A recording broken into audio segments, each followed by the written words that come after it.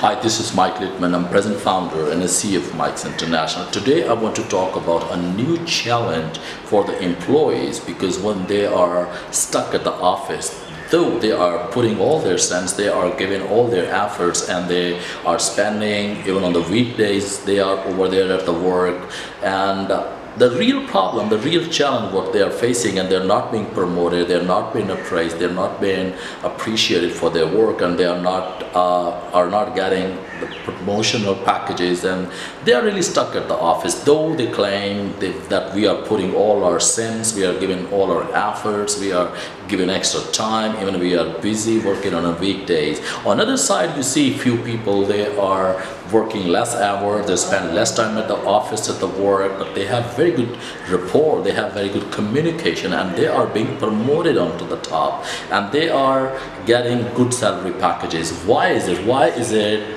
Because the people don't speak up at the office, people don't speak at the conference, people don't speak at the meetings, people are not able to develop a rapport with the colleagues, with the boss, and with their juniors, and that's why they are not good at getting the work done by other people. They are not they can't get other people motivated for the projects, for the assignments. The reason why they don't speak up. So today's recommendation is you must speak up at the office, at the meeting. Why? Because it shows up that you have a deepest concern about the company and about the project, about the assignment, or about the thing what you are doing, and or about the challenges what you are facing in the company. So you must speak up there. Why? Because it will show up that you are really involved in the work, and you are showing a real concern, and you really love this company.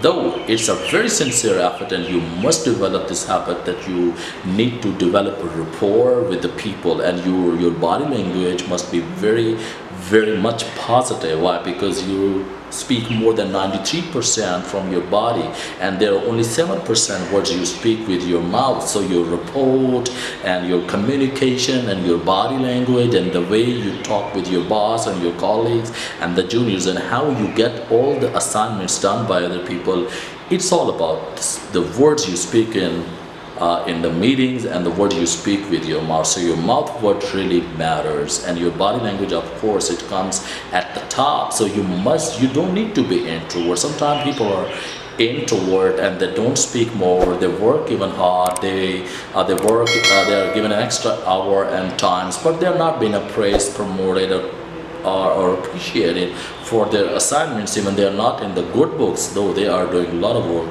The reason why they don't show up their concern, they don't show up concerned about the company challenges and company mission, vision, objectives, or departmental mission, vision, and goals. They don't speak up in the meetings, and people only know the words you speak, because there's only one difference in a human being and animals: the words. And words give you a life, and you give power to your work. You empower the people with your words, the words you speak in your meeting. So you must be concerned that, and you need to learn that how to speak in the meeting regarding your work. And it's only possible when you read a lot and a lot more, and you listen documentaries, and you listen interviews, and you listen podcasts about your work. It only gets you involved and focused and deeply focused in your work. So you must speak up in the meeting. I will come up with another next amazing video, so don't miss my next video about the greatest tool what you being an employee can use at your work, and you will get promotion, and you will get appraisals. So till then, thank you very much. Take care. Bye bye.